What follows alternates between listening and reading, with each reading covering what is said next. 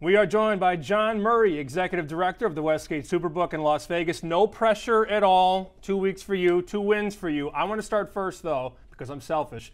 San Francisco, Green Bay. I am laying the points with the favorite. I'm hoping to get 3, but it looks like you guys might have 3.5.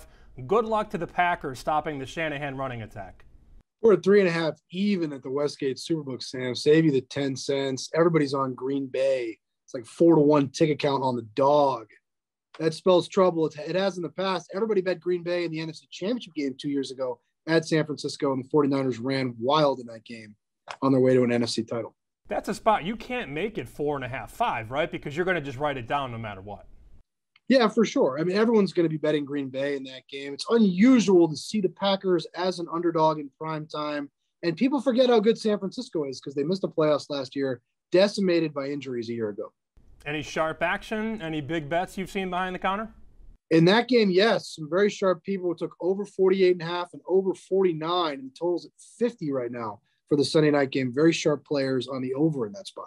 And I thought you said maybe some action on Kansas City and Los Angeles. The Chargers, perhaps? Yeah, the Chargers, the ex-San Diego Chargers, now Los Angeles Chargers.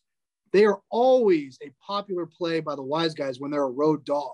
Regardless of the coach, the quarterback, the city that they call home, the Chargers are very popular road underdog for the wise guys. No different this week. They took 7. We're at 6.5.